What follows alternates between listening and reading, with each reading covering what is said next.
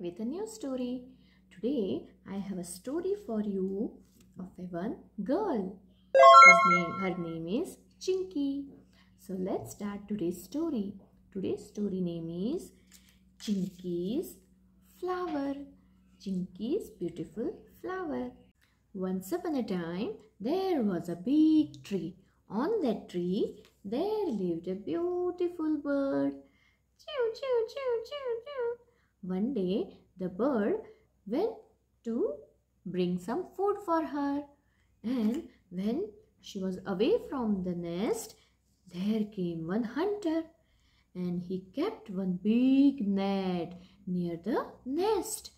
Now poor bird, she did not know about that, and when she came back, she got caught inside the net. And now she was so sad and she started screaming, "Help! Help! Please help me!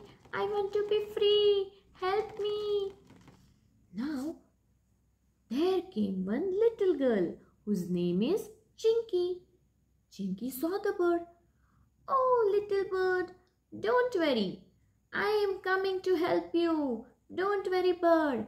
And she came, and then she freed the bird, and then the bird flew away from there. Now Chinky was very happy to see the bird. After many days, again Chinky came near the same tree, and she was sitting under the tree with a beautiful rose flower, because Chinky liked the rose flower and she was smelling the flower. Ah, what a sweet, sweet smell of the rose flower. But after some time, suddenly the same bird came and took the flower from the Chinky and flew away. Now Chinky was shocked. "Oh no! How thankless this bird! I have saved her life and she took my rose flower. Oh no!"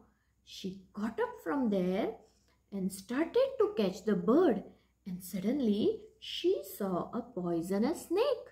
Hiss! Hiss!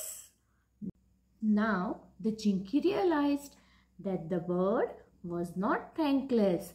If the bird had not taken the flower, then the poisonous snake would have bitten her. So the bird saved her life. Okay, so what is the moral of the kids?